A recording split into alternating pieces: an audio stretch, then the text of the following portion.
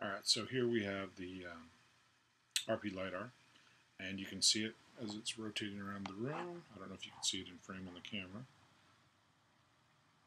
As I rotate it, say the red and the orange are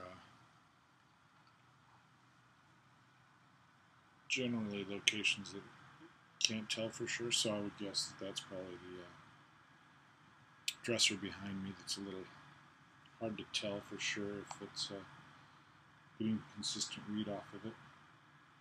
Yeah, that's what it is, because you can see as I go up it hits the wall. I'm not sure if it's just out of frame or if there's something about it. Maybe because it's too far away. And as I point it down, it's so I can rotate it around. I don't know if you can see that. Anyway, it's working really good. You did a great job reworking the class from the I don't know if you did it from the Arduino stuff or from their SDK, but it looks great.